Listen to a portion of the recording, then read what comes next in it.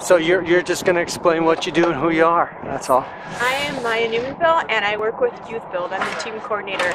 And what we do is we have students who are going to school one week, and then they're working with us on construction the other week. It's a great opportunity for youth who come from this neighborhood to actually improve their community. And not only that, they learn hands-on construction techniques. So we're very privileged to be a part of this green build. It's a great opportunity for our participants to learn construction techniques and improve their community. Thank you. Thanks. Hi, my name is John Fable. I'm lead construction trainer in Tree Trust Youth Build, and we're a job training program for youth in North Minneapolis, age 17 to 21, and we do construction here in North, and currently working on installing InSoFast in the Screen Homes North for UrbanHomeworks.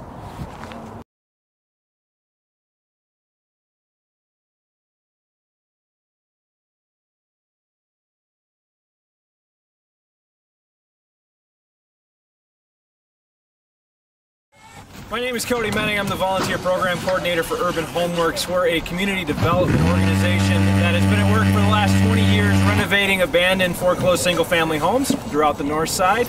And today we're doing new construction, which is awesome. It's a great chance for us to work with our Youth Build construction skills training crew, teaching them some new skills, getting them certified in new technologies. We've also got a group of guys called the Quicksilvers working inside through our volunteer program. And this is just our volunteer and construction model at work. Different groups of people coming together to rebuild housing to create affordable home ownership opportunities here on the north side. But it'll change the neighborhood. Yeah, that's, if you look up the street, we've got, well, if you walked up the street, there's 3 of ours. 2 of them are just under Construction right now. well, they're just about done. They'll be closing next week. I don't know if Emily, well, if you go on our website, you'll see our pod.